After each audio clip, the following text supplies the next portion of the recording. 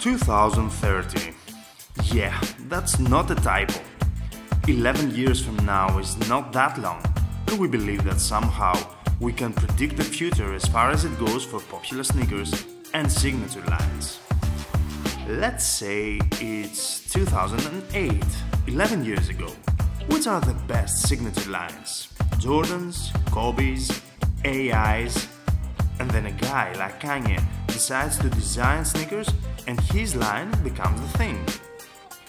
11 years later, Kanye is the king, Jordan Brand thrives through all its re-releases and sometimes the new stuff, and LeBron, KD and Kyrie have taken over.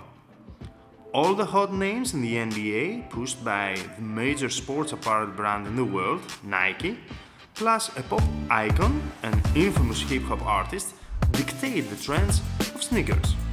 Now, let's take a ride into the future. I'm Steph from 99 Sneakers, and today I'm going to be your captain in this really weird journey to 2030.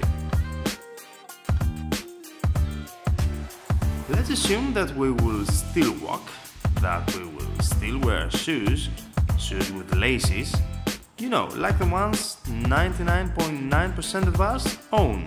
And let's assume that all new technologies that will have been implemented in the industry by then will not disrupt streetwear, and that all these words like hype, signature lines, design will not be irrelevant. So, who would you bet your money on to carry on your sneaker legacy by that time, and who will be the new entry in that prestigious list?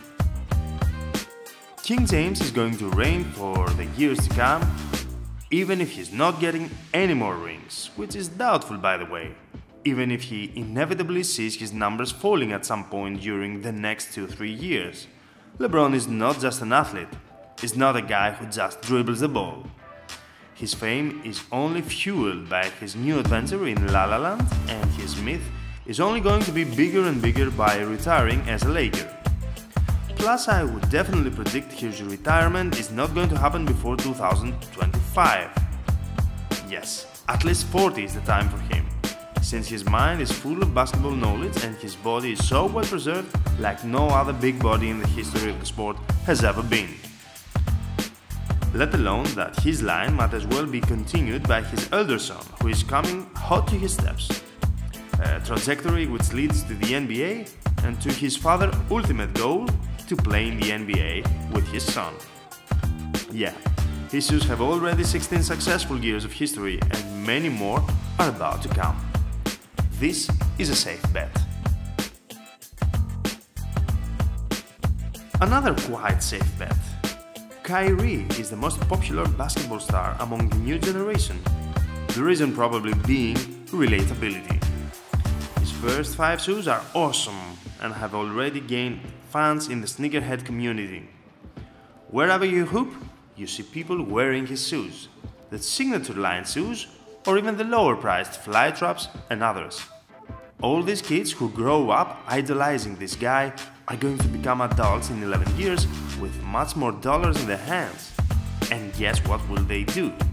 They will still be buying shoes to even a higher degree like my generation did with Jordans, which at some point we might not have been able to afford, but now we can.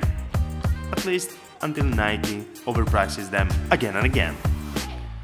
If Kyrie continues his career like that and cements his legacy with more titles, especially with his own team, then the sky is the limit. Wow, you didn't see that coming, did you? Travis is only collaborating so far with brands and has not even one shoe under his belt, so how on earth would you believe that he's going to be that important in 11 years? Well, my prediction is that Travis is going to be huge through these next years, and my first proof is how successful his latest tour, Astroworld Wish You Were Here, has been. And when a hip-hop artist is getting that big, his influence in society isn't just going to be artistic or lyrical, his influence is going to be cultural. The success in the collaborations he had with Nike is a big indicator that people would easily buy a shoe with his name on. So why not extend this charisma into sneaker designing? or even better, sneaker selling. The only Adidas guy in the list is not chosen because we wanted to fill in the blank with a guy from the Three Stripes brand. Mitchell is a really likable guy with a social charisma and he's really young.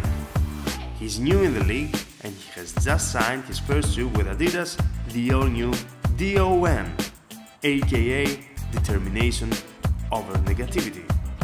Of course, we cannot really project how things will turn out for his career after only a year and a half, but the path he's on is a really interesting one.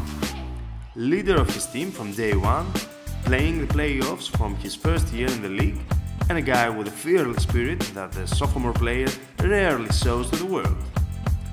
The kid has a bright future, and Adidas has better invested in him long term because in the next years he will become big. So that's our prediction. What do you think the future will hold for us? Is it going to be another star player entering the league like Zion Williamson? Or a star of today like Giannis Antetokounmpo that will be big in 11 years? And will Kanye still be relevant? Or a Kendrick Lamar? Or maybe another guy will be creative enough in streetwear and will change the game? Tell us what you think by leaving a comment down below. Liking the video and subscribing to our channel would mean the world. Thanks for viewing.